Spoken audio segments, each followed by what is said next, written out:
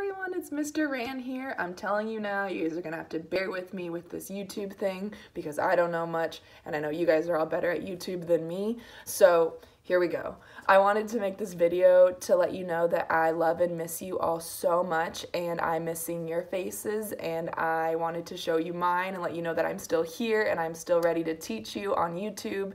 I want to know what you've been doing during the quarantine. I want to know what your favorite activities are and what you've been doing with your family. I pray that you and your family stay safe during these times and enjoy each other's company.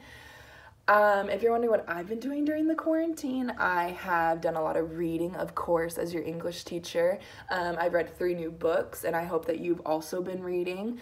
I have been cooking a lot and trying new foods, even though I really hate trying new foods, but I'm trying to be better. Also, I have gone on walks by myself to try to get some fresh air because I miss being outside.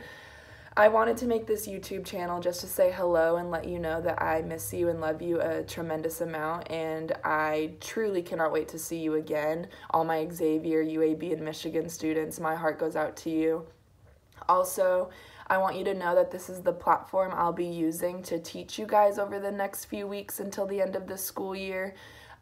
In the mail, you're going to be getting iReady lessons, and with those lessons, I'll make videos to help you out, so you're never alone during this. Your parents have my cell phone number and my email, so we can FaceTime, we can talk about questions, we can text, we can email. I'm always here, so even though I'm not in front of you during your time doing the work, I'm still here for you, as I know your parents are as well.